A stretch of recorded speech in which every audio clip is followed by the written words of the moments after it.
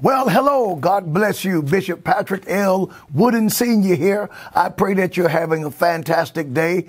Look, here in Raleigh, in the Triangle area, we got a little dusting this morning, and the snow was beautiful to look at this morning, and it's long gone by now. So thank God for allowing at least the roads to be clear, and we got a little, what we call a North Carolina snow, and less than an inch for us at times is treated like a blizzard. But God is good and worthy to be praised. I pray that you are having a fantastic day.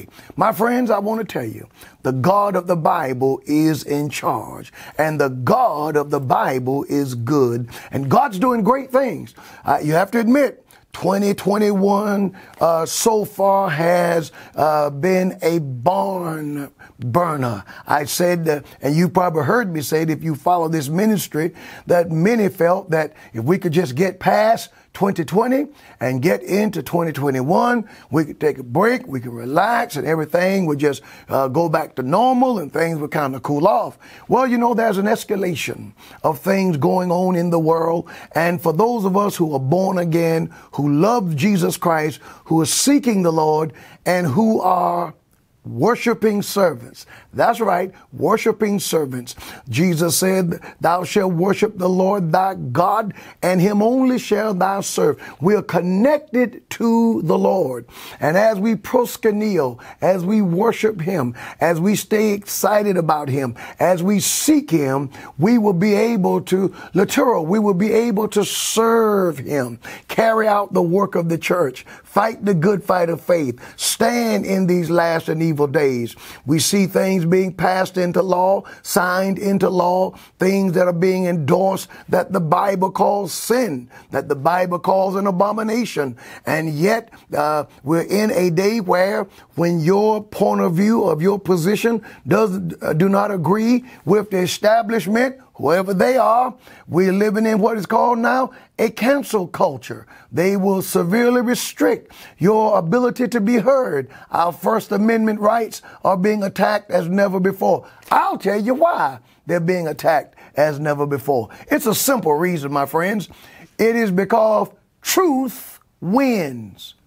Truth wins. See, in the arena of ideas, all ideas up until now have been allowed to be heard. On the college campus, at work, at home, at the dinner table, people discuss things, and people understood that we're not to take it seriously. I'm not to try to kill you, nor you to kill me, or me to try to get you fired or you get me fired because your views are different from mine. In the arena of ideas, we allow for discussion.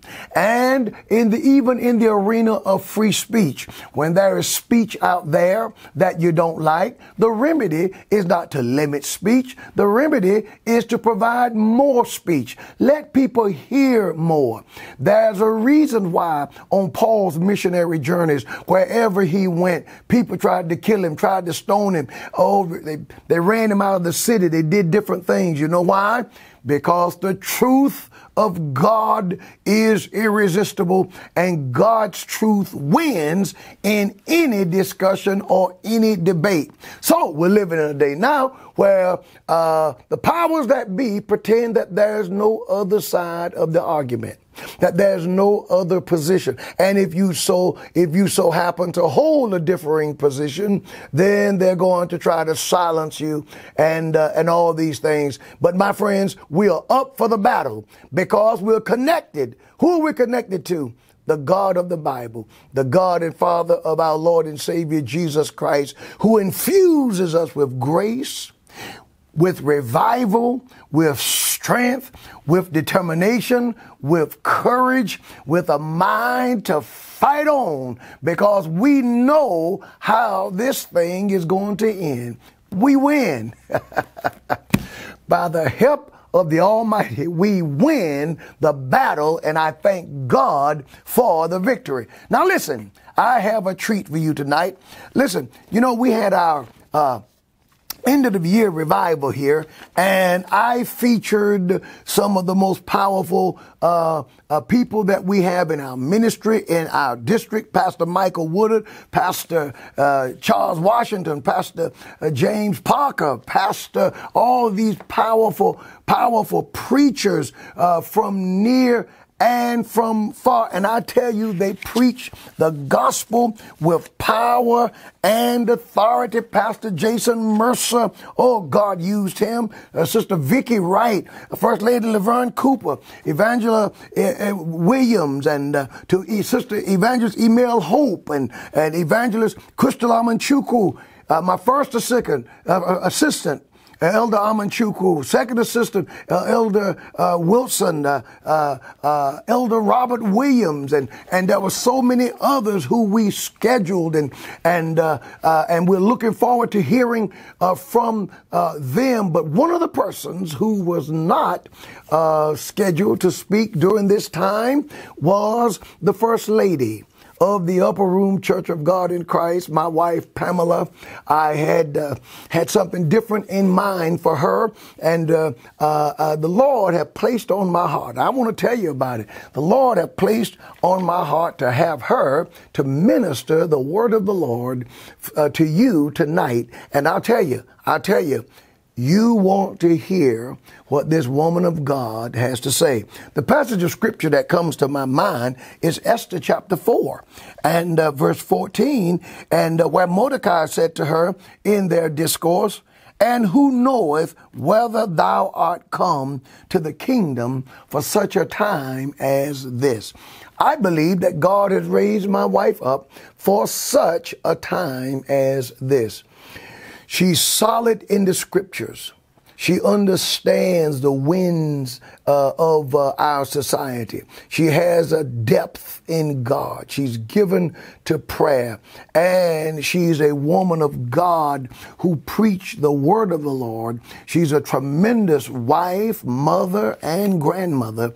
And I tell you, she has stood by me every step of the way, ever since we got married in 1980 up until now. We have been in the fight for the things of God. She's never stood between me and the vision that God has given me. She's never said, "Honey, if you give this in church, we won't have a dime left." Even when that was the case so many times, she was right there to say, "Well, if God said it, then let's go with God." And the Lord have raised her up. You've heard her before, but I'm excited tonight about you hearing from this woman of God. I want you to spread the word. I want you to spread the word that this woman, the First Lady of the Upper Room Church of God in Christ, is going to be ministering here tonight at the Upper Room Church of God in Christ. And those who will be watching online, we certainly appreciate God for you.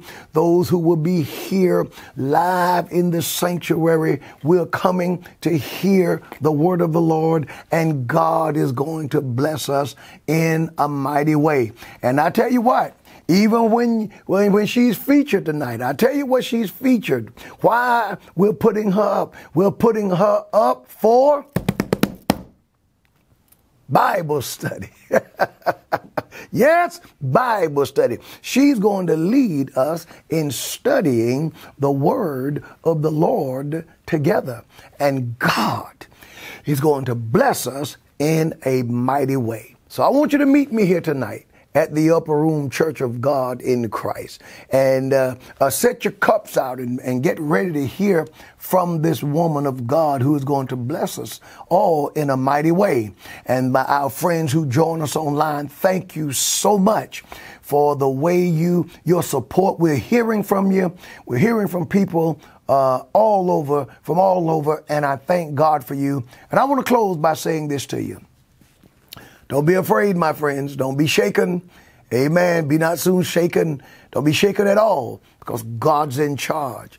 And you know, I'm not like the athlete who, when he scores a touchdown, he praises God for his touchdown, which is good. But then if he drops the ball or there's an interception or something, God never gets any praise. God never gets any glory.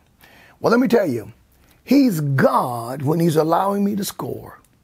And he's God when he's allowing things to happen in life that I don't understand, don't agree with, can't quite wrap my arms around it yet. But here's what I do know. I do know that he's God. And I do know that he loves me. And I do know that he's wiser than I am. And he's wiser than you are. In fact, he says, as the heavens are above the earth, so are my ways above your ways and my thoughts above your thoughts. So I've learned to just follow the Lord, follow him. Where he leads, I will follow. And you know what? His will be done. So God bless you tonight.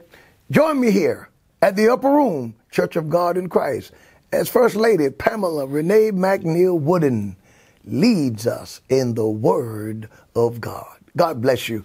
I'll see you here.